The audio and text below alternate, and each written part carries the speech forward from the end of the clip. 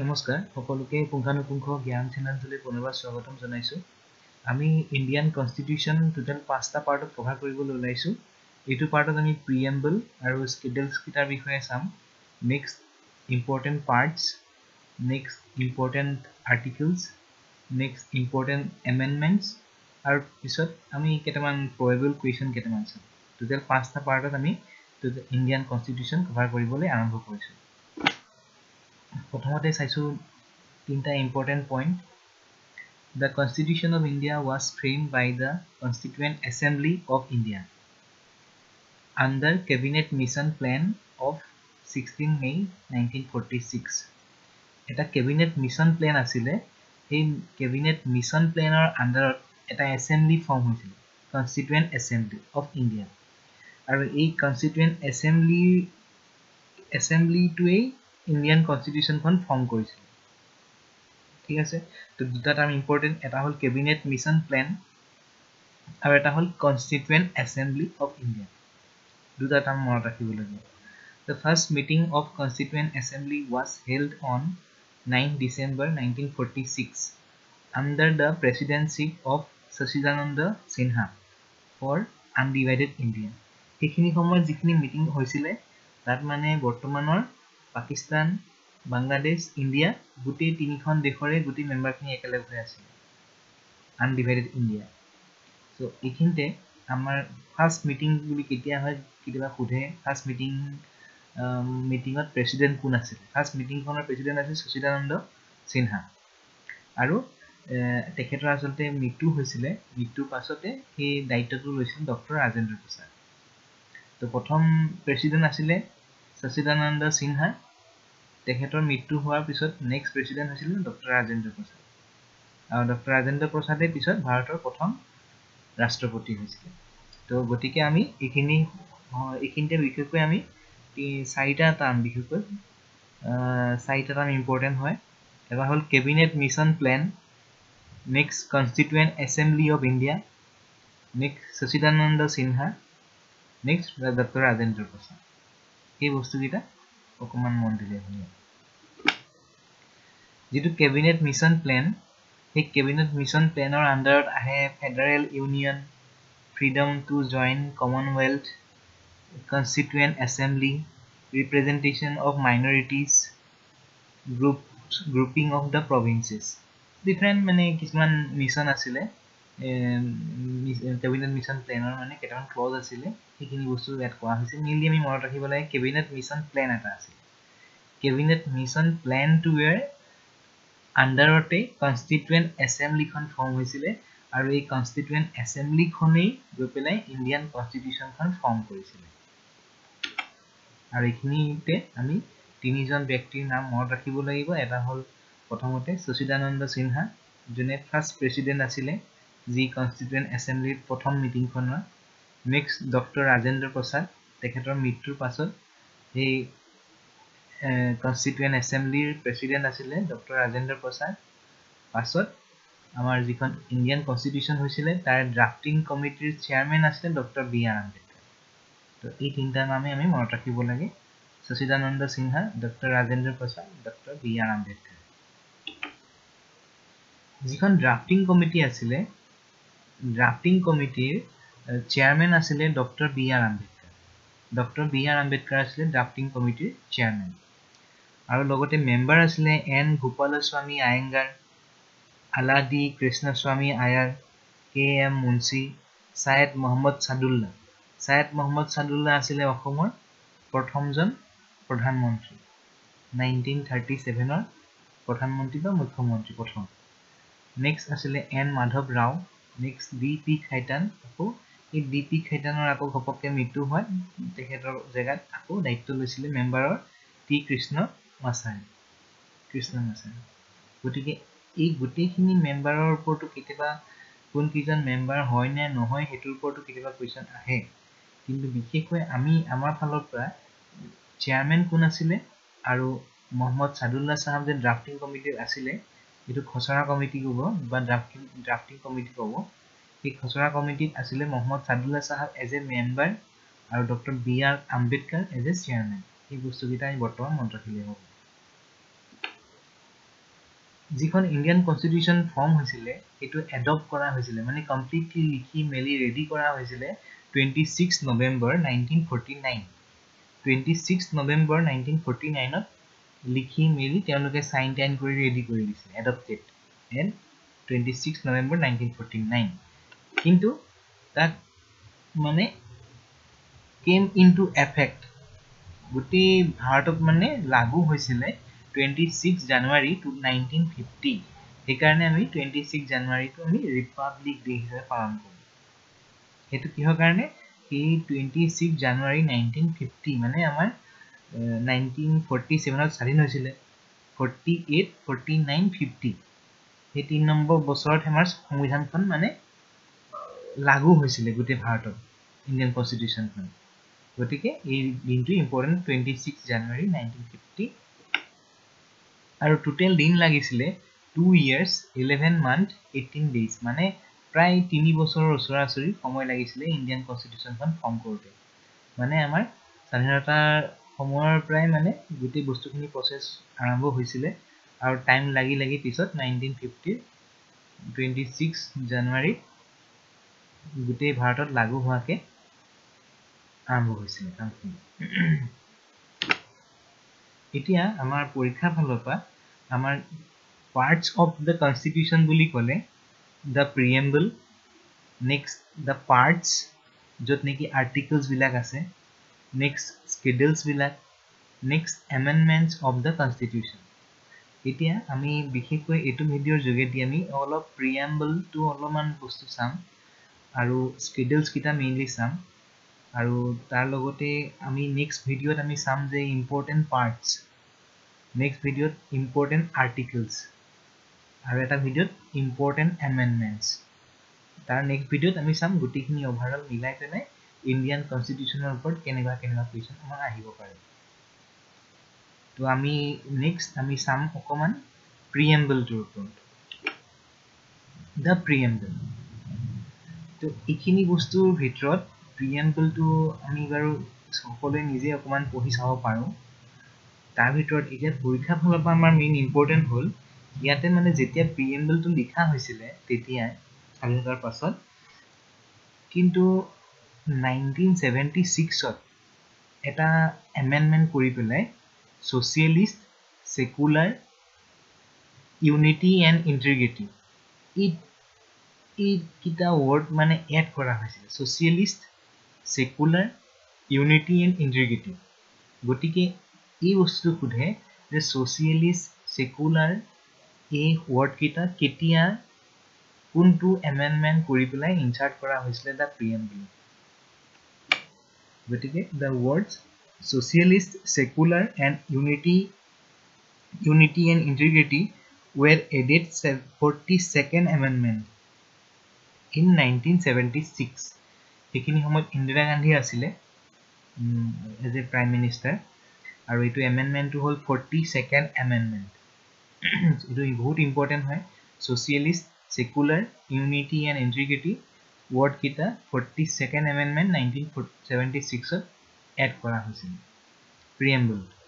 the preamble was borrowed from the constitution of USA আৰু এটা আমি ফুটবাটো ভিডিওত আমি চাম কোন কিটা বস্তু কাৰ পৰা বড় কৰা হৈছিল হেতু এটা ইম্পৰ্টেন্ট পইণ্ট কিবা খুদে যে যিখিনি আমাৰ ফান্ডামেন্টাল ৰাইটস সেইখিনি কাৰ পৰা বড় কৰা হৈছিল প্ৰিএম্বল টু কাৰ পৰা বড় কৰা হৈছিল ডাইৰেক্টিভ প্ৰিন্সিপল সেইখিনি কাৰ পৰা বড় কৰা হৈছিল এনেকে খুদে মানে তো আমি চাম যিমানখিনি পাৰো যদি এটা ভিডিও বহাব লাগে আমি তাকি লাগিলে এই এটা ভিডিওত আমি লাগিলে কি বস্তু কাৰ পৰা বড় কৰা হৈছে হেতুই লাগিলে আমি চাম তেনেকে ছটামান ভিডিওত আমি গোটেই কনষ্টিটিউচনৰ বস্তুখিনি চালি জাৰি চাবলৈ চেষ্টা কৰিম এতিয়া আৰম্ভ কৰিছো আমি মেইন স্কেডুলস কিনা চাম আমি মেইনলি প্ৰিএম্বলছৰ মেইন পইণ্ট কিটা কাৰ পৰা বড় কৰিলে ইউএসএ পৰা কোন কিটা পইণ্ট এড কৰা হৈছিল 42nd amendment 1976 হেতুই হ'ল তিনটা পইণ্ট ইম্পৰ্টেন্ট হয় তো স্কেডুলস কিটা হৈ গ'ল আমাৰ 12 শিডিউল আছে কিন্তু যেতিয়া ইনিশিয়ালি ফৰ্ম কৰা হৈছিল কনষ্টিটিউচনখন তেতিয়া আছিল টোটাল 8 শিডিউলস কিন্তু পাছত আৰু 4টা শিডিউল এড কৰা হৈছিল তো আমি চাও এতিয়া ফাৰ্স্ট শিডিউল কি হয় ফাৰ্স্ট শিডিউলত আছে name of the states and union territories যদি কেনেবাকে কোনবা এখন ষ্টেট ফৰ্ম হয় বা ইউনিয়ন টেৰিটৰি এখন ফৰ্ম হয় তেতিয়া হলে এই ফাৰ্স্ট শিডিউলটো অকন এফেক্ট হয় ঠিক আছে যদি ইয়াতে ধৰা তেলেংগানাখন ফৰ্ম হৈছে তেলেংগানাখন ফৰ্ম হোৱাৰ লগে লগে এই ফাৰ্স্ট শিডিউলত থকা মানে কন্টেন্টখিনি অকমান চেঞ্জ হয় বা ইউনিয়ন টেৰিটৰি যদি এতিয়া আমাৰ জম্মু কাশ্মীৰৰ যদি ইউনিয়ন টেৰিটৰি বনাইছে গতিকে আমাৰ ইউনিয়ন টেৰিটৰি ফৰ্ম হোৱাৰ লগে লগে এই ফাৰ্স্ট শিডিউলৰ মানে পোৰশনখিনি অকমান চেঞ্জ হয় তো name of the states and union territories total 28 states আছে বৰ্তমান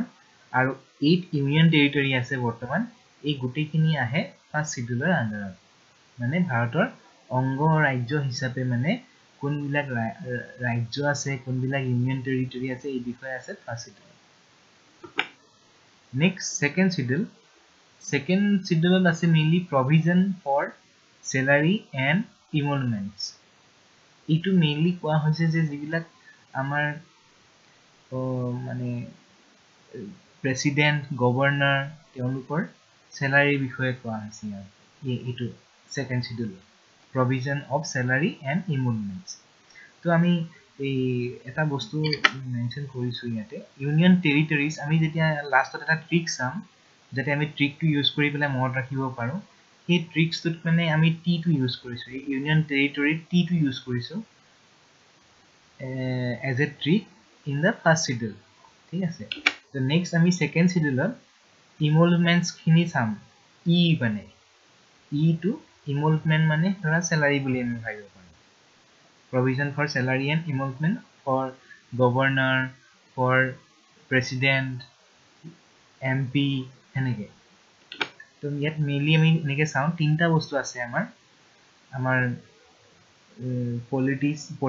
পলিটিত মানে তিনটা বস্তু ইম্পৰ্টেন্ট এটা হল এক্সিকিউটিভ কাৰ্যপালিকা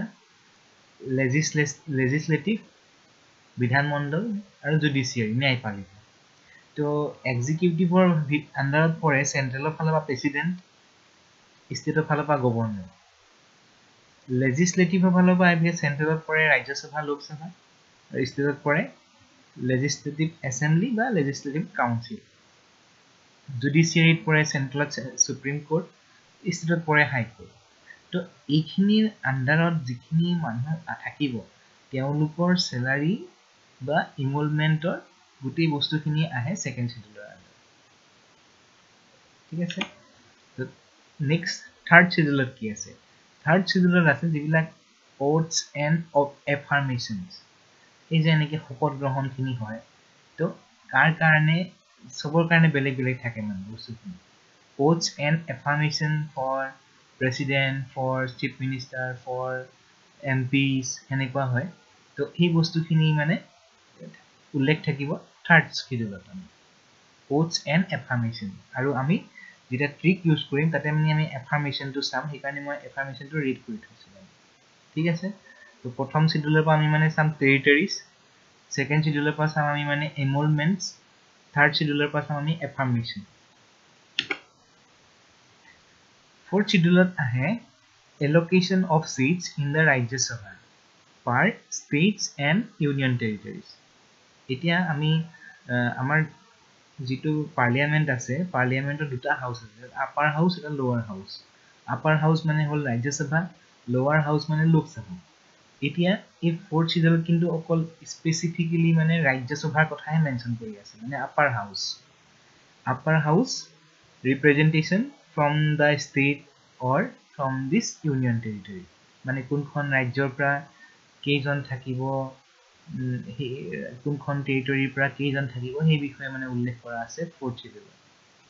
ঠিক আছে লোকসভা কেটা কিন্তু উল্লেখ নাই ৰাজ্য সভা কথা উল্লেখ আছে fourth schedule আৰু আমি ট্ৰিক্সত চাম মানে এটো শিডিউলত মানে পইণ্টটো হল ৰাজ্য সভা আর নেক্সট fifth schedule কি আছে fifth schedule আছে provisions for administration and control of ST/SC area যিবিলাক আমাৰ scheduled tribes আৰু scheduled caste area আছে সেইবিলাক এৰিয়াৰ administration and controlৰ বিষয়ে থাকিব আমাৰ 5 নম্বৰ schedule 5 নম্বৰ schedule আৰু এটো এনেকে আমাৰ ট্ৰিক্সত আমি বস্তুখিনি চাম এনেকে scheduled areas schedule area বুলি কোৱা লগে তাত মানে ST এৰিয়াও থাকিব SC এৰিয়াও থাকিব এটো হ'ব 5 নম্বৰ schedule 6 নম্বৰ schedule কি আহে হেতু আমাৰ কাৰণে বহুত বেছি ইম্পৰ্টেন্ট হয় কাৰণ আমাৰ যি Karbi Anglong autonomous council Dima Hasao autonomous council Bodoland territorial region এই বস্তুখিনি আহে আন্ডাৰ 6 schedule গতিকে provision for administration of tribal areas of Assam Tripura Meghalaya and Mizoram ঠিক আছে তো এইটো শর্ট ফর্মটো হল ATM money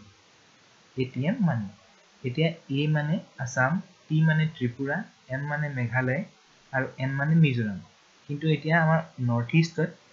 M বুলি ক'লে কিন্তু তিনিখন ষ্টেট আহে মেঘালয়ও আহে মিজোৰামও আহে মণিপুৰো আহে কিন্তু আমাৰ এই ATM মানিটো কিন্তু মণিপুৰটো নাই মণিপুৰ নাহে হয় মেঘালয় আহিব আৰু মিজোৰাম আহিব কিন্তু মণিপুৰ নাহে শিডিউলৰ আন্ডাৰত আসাম ত্ৰিপুৰা মেঘালয় এণ্ড মিজোৰাম তো এইটো হল আসামৰ বড়োলেণ্ড কাৰ্বি আংলং ডিমা হাছাও ঠিক তেনেকৈ এইখিনি গাৰো হিলছ খাসী হিলছ জয়ন্তীয়া হিলছ এইখিনি হল মেঘালয় এৰিয়া তেনেকৈ ত্ৰিপুৰাৰ এৰিয়া তেনেকৈ এইখিনি মিজোৰামৰ এৰিয়া ঠিক আছে কিন্তু এইখিনিতে মণিপুৰৰ যেটো সাদাৰ হিলছ বুলি আছে কিন্তু এইটো সাকে ষ্টেটৰ আন্ডাৰত থকা কিছুমান বেলেগ অটোনমাস কাউন্সিল হ'ব পাৰে যেনেকৈ আমাৰ আছে Rabha Hasong autonomous council Tiwa autonomous council সেইখিনি ৰেগুলেশন খিনি বেলেগ সেইখিনি 6 শিডিউলৰ আন্ডাৰত নপৰে কিন্তু 6 শিডিউলৰ আন্ডাৰত পৰিব অসম মেঘালয় ত্ৰিপুৰা আৰু মিজোৰাম চাৰিখন আসাম ত্ৰিপুৰা মেঘালয় আৰু মিজোৰাম কিন্তু মনত ৰাখিবলগীয়া পইণ্টটো হৈ গ'ল মণিপুৰ নাহে মণিপুৰ নহয় নেক্সট 7 শিডিউল তাতে আছে allocation of power and functions between union and states allocation of power or distribution between the states and the union এটো মানে ফেডাৰেল স্ট্ৰাকচাৰ বুলি কয় কিছুমান এনেকুৱা লিষ্ট থাকে টোটাল 100 টা মান লিষ্ট থাকিব যে এইখিনি বস্তুৰ গুটেই দায়িত্ব সেন্ট্ৰেলৰ ওপৰত তাত যদি কিবা চেঞ্জ হয় কিবা যদি নতুন কিবা ল ইমপ্লিমেন্ট কৰিব লাগে সেইখিনি ইউনিয়নৰ দায়িত্ব বা ইউনিয়নৰ পাৱাৰ কিছুমান এনেকুৱা লিষ্ট থাকিব যিখিনি বস্তুৰ কমপ্লিট ইমপ্লিমেন্টেশন কৰিব পাৰে ষ্টেটে চেঞ্জ কৰিব পাৰে ষ্টেটে এই বস্তুটো হ'ল ষ্টেট লিষ্ট আৰু কনকাৰেন্ট বুলি ক'লে তাত মানে ধৰা ইউনিয়নৰো হাত থাকে আৰু ষ্টেটৰো হাত থাকে সেইখিনি হ'ব কনকাৰেন্ট এনেকুৱা কিছুমান বস্তু থাকে যিবিলাক ষ্টেটৰ বস্তুত ইউনিয়নে হাত পদক্ষেপ কৰিব নোৱাৰে ঠিক তেনেকৈ সেন্ট্ৰেলৰ কিছুমান বস্তু আছে যিবিলাক ষ্টেটে চেঞ্জ কৰিব নোৱাৰে গতিকে সেইখিনি যিখিনি চেঞ্জ কৰিব নোৱাৰে সেইখিনি সেপাৰেটলি ইউনিয়ন লিষ্ট আৰু ষ্টেট লিষ্ট আৰু যিবিলাক দুই পক্ষই অলপকে পাৰে সেইখিনি হ'ব কনকাৰেন্ট লিষ্ট এটোৰ ওপৰতো কেতিয়াবা খুধে কোনটো বস্তু ইউনিয়নত পৰিব কোনটো বস্তু ষ্টেটত পৰিব কোনটো বস্তু কনকাৰেন্টত পৰিব হেনেকে খুধিব পাৰে সেইখিনি আমি প্ৰবেবল কুৱেশ্যনখিনি আমি চাম নেক্সট 8 শিডিউলত কি আহে 8 নম্বৰ শিডিউলত আহে অফিচিয়েল ল্যাঙ্গুয়েজেস আমি সকলোৱে জানো যে ভাৰতৰ কমসে কম 10-15 কিলোমিটাৰ ডিসটেন্সত গুছি গলেই আমাৰ ল্যাঙ্গুয়েজটো অকমান চেঞ্জ হৈ যায় যিকোনো ৰাজ্যৰ বা যিকোনো জায়গা তো ইমানে ল্যাঙ্গুয়েজ ওলাব ভাৰতত চাগে 500-600 ওপৰত ল্যাঙ্গুয়েজ ওলাব গোটেই ভাৰতবৰ্ষ মিলাই পেলাই কিন্তু সেই গোটেইখিনি ল্যাঙ্গুয়েজৰ ভিতৰত কিন্তু অকল 22টা ল্যাঙ্গুয়েজেহে কিন্তু স্বীকৃতি পাইছে আমাৰ সংবিধানত আৰু আমি অসমৰ লোক হিচাপে ইমানেই আমাৰ ভাগ্য ভাল যে অসমত থকা চলি থকা বৰ্তমান অসমীয়া বৰাক ভেলীত চলি থকা বেংগলী বড়োলেণ্ড এৰিয়াত চলি থকা বড়ো তিনটা ল্যাঙ্গুয়েজ কিন্তু আমাৰ সংবিধানৰ স্বীকৃতিপ্ৰাপ্ত ভাষা অফিচিয়েল ল্যাঙ্গুয়েজ হয় আসামিজ আমাৰ সংবিধানৰ অফিচিয়েল ল্যাঙ্গুয়েজ মানে আসামিজ বেংগলী বড়ো তো আমাৰ অসমৰ ৰিলেটেড এই তিনটা পইণ্ট আমাৰ মনত ৰাখিবলগীয়া আসাম বেংগলী আসামিজ বেংগলী এণ্ড বড়ো ঠিক আছে আৰু এতিয়া এই বড়ো ল্যাঙ্গুয়েজটো কিন্তু এটা এমেন্ডমেন্ট কৰি পেলাই এড কৰা হৈছিল 2003 যেতিয়া মানে BTC ফৰ্ম হৈছিল 2003 তো সেইখিনি সময়তে by 92nd amendment Boru language is added. 92nd amendment Boru language is added. 42nd amendment to ki asile? 42nd amendment to asile he secular socialist ei term to add kote, so 42nd amendment. Aru teneke 92nd amendment hane ki kisan important amendment ase ebila kode kuntu amendment de ki bujaise ki korisile hetu amendment hane ko to amar 8 schedule ahibo official languages and there are total 22 languages. 22 languages. Next ekhini pa kintu amar মানে একেবাৰে starting on নাছিলে ইবিলাক নতুনকে add কৰা হৈছে প্ৰথম যিখন constitution বনাইছিলে বি.আৰ. আম্বেদকাৰ আৰু বেলেগ মেম্বাৰ সকলে মিলি পেলাই তাতে টোটাল 8টা স্কেডিউল আছিল মাত্ৰ ঠিক আছে 9 10 11 12 পিছত এড কৰা হৈছে বাই ইউজিং সাম এমেন্ডমেন্ট কিছুমান এমেন্ডমেন্ট কৰি পেলাই হেবিলাক এড কৰা হৈছে তো 9th স্কেডিউলৰ আন্ডাৰত আহে land reforms and abolition of zamindari system jibilak land reform mane agote enekwa asile british sarkar thakibo upor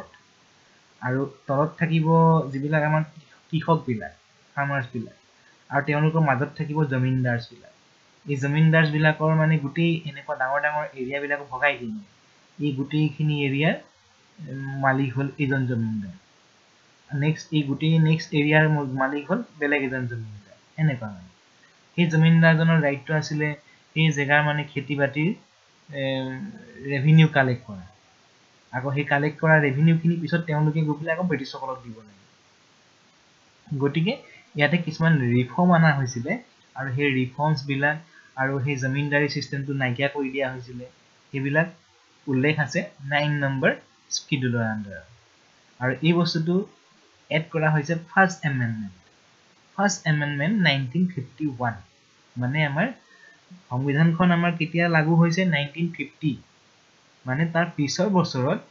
1951 to First Amendment টো কৰা হৈছে First Amendment in 1951 আৰু হেতু কি হ'ব land reforms abolition of zamindari system next ahead 10th schedule 10th schedule as a provision of disqualification on the ground of defection. Ekhini mainly as a anti-defection law. Aru ei law to add kora hoise 52nd amendment in 1985. Mane dhora ejon luke dhora bahut dinor pora dhora eta party kheli ase. Jetia dekhile je party to durbol hoise logalo beleg eta party le gusi gise. Mane jitu jikibo loga ase. To heneba kisman rules ase. হপককে মানুহজনে মানে পাৰ্টিটো change কৰিব নোৱাৰে বা এনেকে গুছি যাব নোৱাৰে কাৰণ প্ৰত্যেকটো পাৰ্টিৰ বেলেগ এটা আইডিওলজি থাকে গতিকে যিকোনো সময়তে নিজৰ আইডিওলজি চেঞ্জ কৰি দিয়াটো ডাঙৰ কথা তো তাতে কিছুমান হেকানে এন্টি ডিফেকশন ল আছে আৰু হেবিলা ল যদি মানি নচলে তেতিয়া হলে ডিসকোয়ালিফাই কৰি দিয়া যায় নেক্সট আৰু তেহলে ইলেকশন খেলিব নোৱাৰা হয় তো হেনবা কিছুমান ৰুলছ আছে প্ৰভিজনছ আছে হেখিনি আছে 10th schedule আন্ডাৰ হেতু হ'ব disqualification under the ground of defection disqualification on the ground of defection based on anti-defection law added by 52nd amendment in 1985 next schedules ahi 11 number schedule jot ase panchayati rajor upor ase etu add kora hoise 73rd third amendment 1992 73rd amendment 1992 panchayati raj system to add kora hoise yate ami agote pohisu ji amar local governance er kotha ase local governance buli kole gaon area panchayat sohor area ho municipality ar tribal area karone amar council thakibo beleg to jeneke amar etia gaon area karone panchayat ase sohor area karone municipality ase are tribal area কারণে যেনে কাবিয়ানা autonomous council আছে ডিমা হাসা autonomous council আছে Borland autonomous council আছে right তো সেই বস্তু তিনটা আমাৰ লোকাল গভর্নেন্স এটা হল গাঁও এরিয়া পঞ্চায়ত শহর এরিয়ার হল মিউনিসিপালিটি আর ট্রাইবেল এরিয়ার কারণে কাউন্সিল অটোনমাস কাউন্সিল তো এই পঞ্চায়েতি রাজ সিস্টেমটো আহে 11 নম্বৰ শিডিউলৰ আন্ডাৰ আৰু এটো এড কৰা হৈছিল 73rd amendment 1992 এইখিনিতে এটা পইণ্ট ইম্পৰ্টেণ্ট হয় নেশ্যনেল পঞ্চায়তী ৰাজ ডে 24 এপ্ৰিল মানে আমাৰ বহাগ বিহু কেতিয়া হয় বহাগ বিহু হয় 14 এপ্ৰিল বহাগ মাহতে হয় মানে বিহুৰ 10 নম্বৰ দিনাখন মানে 14 তাৰিখৰ পৰা 10 যোগ কৰিলে 24 10 বহাগত মানে নেশ্যনেল পঞ্চায়তী ৰাজ ডে এনেকে মনত ৰাখিব বহাগ বিহুৰ 10 নম্বৰ দিনাখন national Panchayati Raj day next last schedule হয় এটো মিউনিসিপালিটি আগৰ এমেন্ডমেন্টটো আছিল 73 এটো হল 74th এমেন্ডমেন্ট আৰু সেম ইয়াৰ 1992 পঞ্চায়তী ৰাজু এড কৰা হৈছিল 1992 মিউনিসিপালিটিও এড কৰা হৈছিল 1992 মানে বস্তুটো এনেকুৱা ভাবিলে হল যদি কোনবাই কৈছে যে মই গাঁও এৰিয়াৰ লোকেল গভৰ্নেন্সৰ কথা ভাবিছো তেতিয়া মানে চহৰৰ মানুহজনে ক'লে ন তুমিটো গাঁৱৰ কথা ভাবিলা আমি চহৰৰ কথা ভাবিব লাগিব গতিকে গাঁও আৰু চহৰ একেটা সময়তে মানে এড হৈছে আমাৰ কনস্টিটিউশনৰ আন্ডাৰ এটো হল 1992 92 73rd এমেন্ডমেন্ট হৈ পেলাই পঞ্চায়ত সোমাইছে আৰু তাৰ পিছতে 74th মিউনিসিপালিটি সোমাইছে কিন্তু গাঁও আগত সোমাইছে টাউন এৰিয়াত পিছত সোমাইছে পঞ্চায়ত আগত পিছত টাউনৰ মিউনিসিপালিটি তো এটো 73rd এমেন্ডমেন্ট এটো 74th এমেন্ডমেন্ট কৰি পেলাই এন্ট্ৰি কৰা আছে আৰু এটো হল 11 নম্বৰ শিডিউল এটো হল 12 number schedule Panchayati Raj next municipality এতিয়া আমি সাম যে প্ৰথমতে আছিল টোটাল কিমানটা শিডিউল আছিল কনস্টিটিউশনখন ফৰ্ম কৰোতে 8টা শিডিউল আছিল নেক্সট কিমান এড হৈছে 9 10 11 12 চাৰিটা শিডিউল নতুনকৈ এড কৰা হৈছে পিছত তো এই চাৰিটা শিডিউল কেতিয়া কৰা হৈছে আৰু কোনটো এমেন্ডমেন্টৰ পৰা ইউজিংত কৰা হৈছে হেতু খুধে তো ফার্স্ট শিডিউল মানে ফার্স্ট এমেন্ডমেন্ট টু হৈ গল ফার্স্ট এমেন্ডমেন্ট 1951 হেতু শিডিউল নাম্বার 9 52nd এমেন্ডমেন্ট কৰি পেলাই 1985 ত 10 নম্বৰ শিডিউলটো এড কৰা হৈছে 73rd এমেন্ডমেন্ট 1992 ইউজ কৰি 11 নম্বৰ শিডিউলটো এড কৰা হৈছে 74th এমেন্ডমেন্ট 1992 ইউজ কৰি শিডিউল নম্বৰ 12 টো এড কৰা হৈছে তো এতিয়া আমাৰ ইয়াতে এটা ধুনীয়া দিক কোড এটা ধুনীয়াকৈ ওলাই আছে 1 2 3 4 1 2 3 4 মানে 1 2 3 4 এটো খালি ফার্স্ট এটো খালি 52 73 74 এনেকৈ মনত ৰাখিব কাৰণ এটোৱে কমন কোৱেশ্চন ইয়াৰ পৰা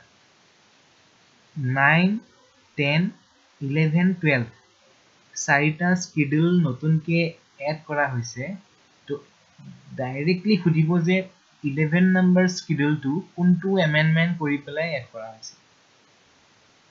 বা 10 নম্বৰ শিডিউলটো কোনটো এমেন্ডমেন্ট কৰি পেলাই এড কৰা হৈছে গতিকে এনেকৈ মনত ৰাখিলে 1 2 3 4 খালি এটো 5 7 7 এটো হল ফার্স্ট এমেন্ডমেন্ট প্ৰথম এমেন্ডমেন্টটো কৰা হৈছে 9 নম্বৰ শিডিউল এটো মনত ৰাখিলে 51 85 92 92 এতিয়া trick to remember the schedules of the Indian Constitution এটো হৈ গল years of old PM যেটো ট্ৰিক হয় years of old PM মানে মনমোহন সিংৰ ফটোখন মনত ৰাখিলে হ'ল মানে তেখেতে ধৰা মানে কিবা এটা ক'ব বিচাৰিছিল কিন্তু ক'ব নোৱাৰিলে যাৰ কাৰণে তেখেতে মানে অকমান দুখ কৰিছিল years of old PM so T মানে হল আমাৰ T এ ৰিপ্ৰেজেন্ট কৰিব ফাৰ্স্ট শিডিউল E এ ৰিপ্ৰেজেন্ট কৰিব second schedule A third R fourth S fifth schedule O 6th schedule F 7th schedule O 8th schedule L 9th schedule 10 D panchayat municipality এনেকে মানে territories emoluments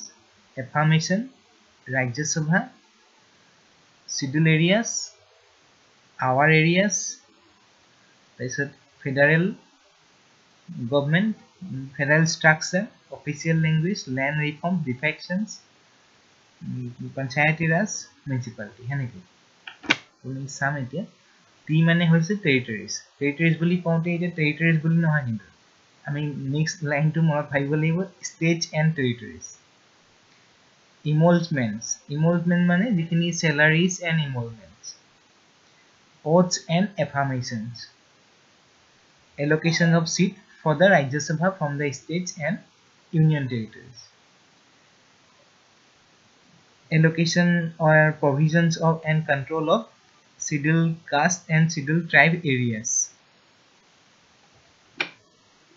Next, O means into our areas. Our areas means yete Assam ase, right? Assam ase jihetu gotike Tripura ase, Manipur, Meghalaya ase, Mizoram ase. Jihetu Assam ase, so itu O for our areas. Amar area. F for federal structure. Federal structure means union list, state list, concurrent list. O for official languages. L for land reforms. D for disqualification on the ground of defection. D for disqualification mode rakhibo pare or defection mode rakhibo pare, anti defection law. Eto 10 number schedule. 11 number holo PM, 11 number P, 12 number M, panchayati raj municipality. ঠিক আছে, তো হেকিটা হল tiers of all PM. Tiers of all PM. Territories, emoluments, affirmations, Rajya Sabha, scheduled tribes and scheduled caste areas, our areas, federal structure, official language, land reform, defections, panchayati raj municipality. Okay,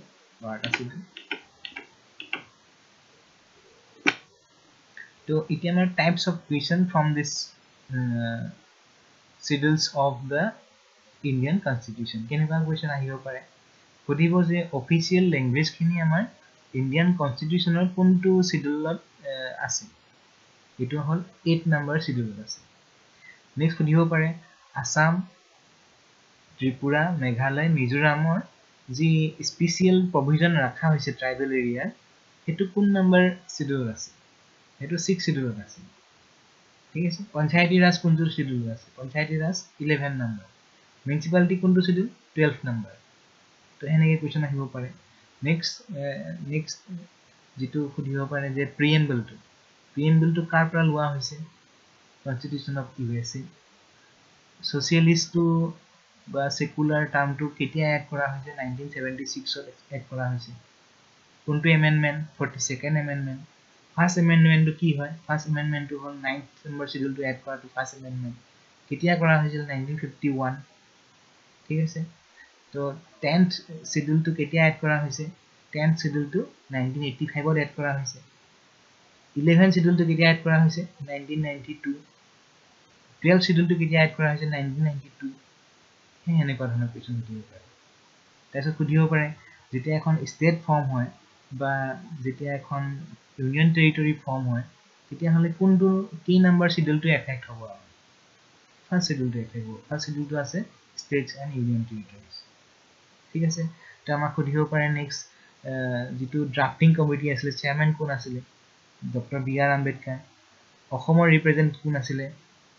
Sadullah সাহেব আছিল, সাহেব মোহাম্মদ সাদুল্লাহ সাহেব। তো হেনেকে সুধিব পাৰে যে কোনে ফৰ্ম কৰিছিল এইটো যে কনস্টিটিউয়েন্ট এসেম্বলিয়ে মানে এটা ড্ৰাফটিং কমিটি ফৰ্ম কৰিছিল যোনে আমাৰ কনস্টিটিউশন অফ ইন্ডিয়া বনাইছিল। ঠিক আছে, তো হেনেকুৱা ধৰণৰ কোৱেশ্চন সুধিব পাৰে। ফাৰ্স্ট প্ৰেসিডেন্ট কোন আছিল মিটিংখনত, সুচিদানন্দ সিনহা আছিল। এনেকুৱা ধৰণৰ কোৱেশ্চন দুটা সুধিব পাৰে। সো এইকেইটাই হল টাইপস অফ কোৱেশ্চন আমাৰ মানে আজিৰ যেটো ভিডিঅ'ৰ পৰা। এতিয়া আমি অলৰেডি আমাৰ আসাম পলিটিৰ ওপৰত দুটা ভিডিঅ' আমি কভাৰ কৰিছো। তাতে আমি অকল